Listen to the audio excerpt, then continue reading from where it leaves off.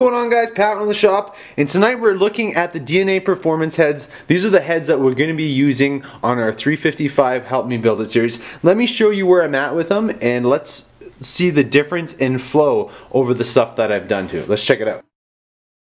So these are the DNA performance heads, better known as maybe assault racing heads. Some guys call them eBay aluminum heads, but the well-known brand name is the AFR Enforcers. They're basically the same heads as the AFR Enforcers, except the AFR heads have the 8mm stems, which I found makes very little change and increase in flow. It's more of just to have a lighter valve train.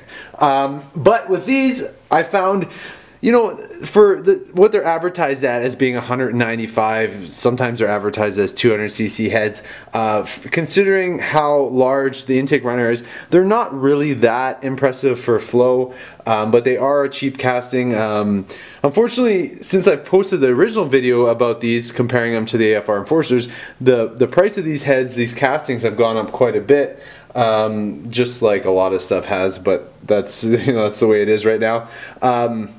But with a little bit of work, these can actually be made into a decent head. And I'm not really talking about porting, because I decided that I wasn't going to actually port these heads, but just do some cleanup and upgrades to them that you guys can do at home to replicate what we're doing here. And that's kind of the whole purpose of this 355 that we're doing, is I want to do something where you guys can replicate.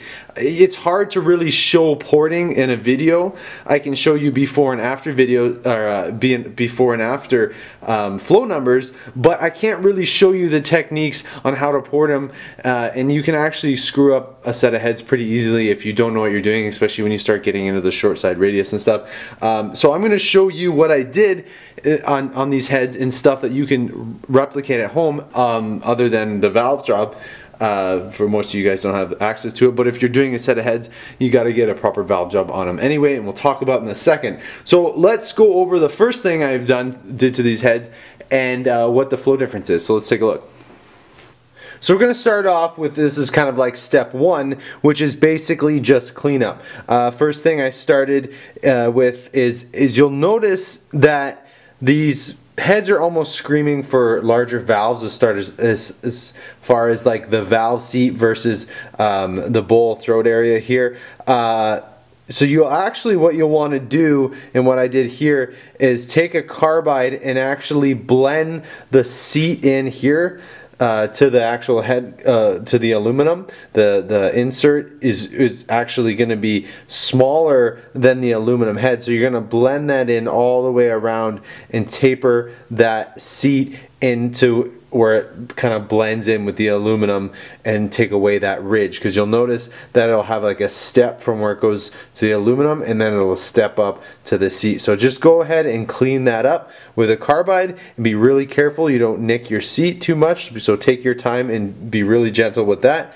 And then other than that, all we're really going to do is clean up. So you'll notice with these cheaper castings that they can be kind of slaggy, and the casting inside here will have a lot of rough spots. So basically all I did was just knock those rough spots down, take a 60 grit sandpaper roll, and go in and just clean everything up.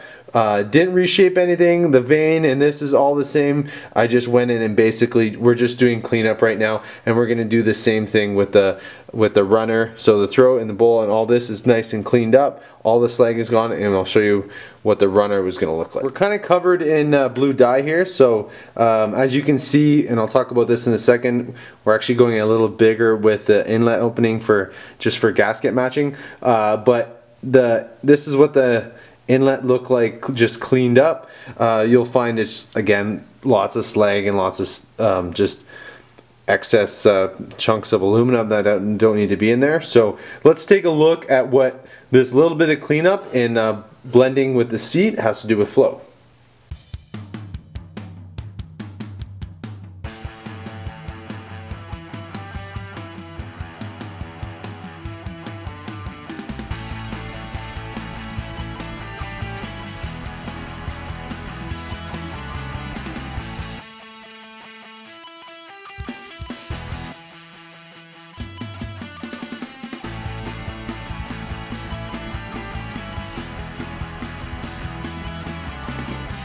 All right, so stage 2 of this flow increase on these heads is the valve job. If you're expecting on a cheap set of heads like this, it's just to throw a set of valves in, lap them in and go, you're gonna find that the seats aren't usually cut to the optimal position. That's why getting a proper valve job goes a long way. So I cut these as a 4-angle valve job, a 15-degree top cut, a 45-degree seat, a 35-degree cut above that, and a 60-degree throat cut. So there's a 4-angle valve job, and then we did a back cut on the valves, but these heads were flowed right from the beginning with the back cut on the valve, so nothing changed there. So let's take a look at what our cleanup plus our valve job looks like.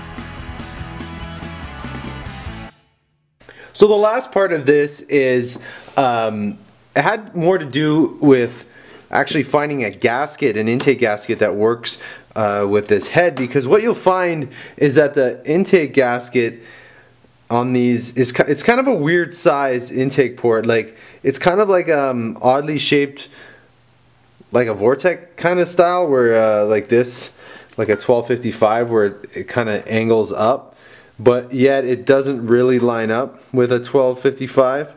And then because we're using the air gap intake on with this combination, the vortex gasket doesn't really line up at all with that style intake.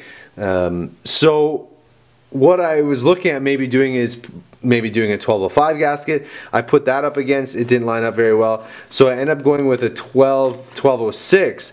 So what I'll do is I'll match, once I get these heads on, I'll match the intake, the air gap intake, to a 1206 gasket, and I'm going to finish up doing these. But you can see that that's kind of your best bet, is going to a 1206 gasket. But just be warned if you're going to do that. So the push rod pinch point here, so when you see where it bumps out here, this is where the push rod comes down through the head. You're going to notice it bumps out here. There's not a lot of material there, so I didn't really open it up.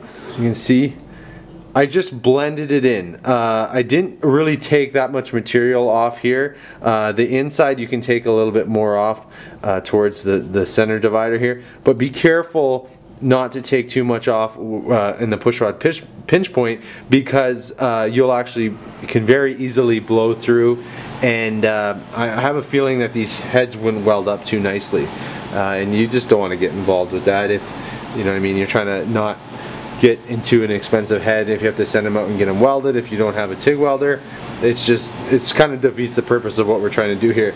So all I'm really doing is just gasket matching to a 1206 and then just blending it in a little bit and then smoothing it out. But let's take a look at the final product with our other head here that I finished. Let's take a look. The last part I did here is I did just a little, very minimal chamber work, but I did open it up just a little bit right here and then blend it down. I scribed to the gasket line. I brought it semi-close to the gasket line here, and then just like I said, blended it in. But I didn't want to do too much chamber work. I did not touch the exhaust side, just the intake side. And clean that up. Again, be careful if you're doing chamber work that you don't nick your seats, and just do a little bit. I didn't want to do too much because, again, for this application, I'm trying not to lose too much compression and open up the chamber too much. So I just wanted to help a little bit with the flow and get it around the valve. So you can almost see it's called the power dent right there. So that's what that is, and then just blend it in. So now let's, with a 1206 gasket, a little bit of chamber work, our previous valve job, and port cleanup, let's take a look at our final results for these heads.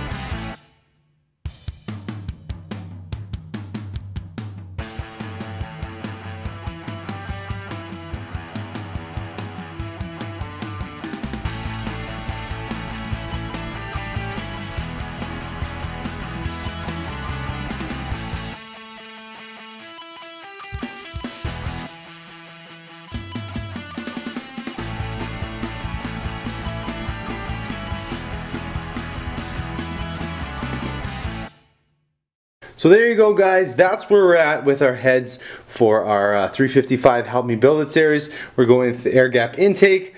It's nice when you can do modifications to a head yourself, you know, other than the valve job. And everything I showed you was a step in the right direction. So what I mean by that is everything we did increased flow in every area and didn't lose flow. Sometimes going to a larger valve, you'll lose, you know, flow at the lower end without porting, and it's a kind of a balancing act. These heads are probably capable of, I would think, 300 CFM if you went to a bigger intake valve and stuff, but I don't think, and plus with porting, a big intake valve plus porting, but I don't think with what we're doing in our, you know, just the 355 that we're gonna really benefit from that. And I think where we're at, you know, those flow numbers, I think we're gonna actually have a pretty nice combination. I'm excited to see what it turns out like with that cam, that Summit racing cam that we're going with. I think we're gonna have a pretty sweet little engine. So that's where we're at. I'm gonna keep picking away. I'm still trying to play catch up with some of these engines builds that I have on the go. So I apologize if you guys are waiting for this. This time of year, it seems like I can never work enough and get caught up on things. So that's why the videos are a little lacking lately, and I apologize for that.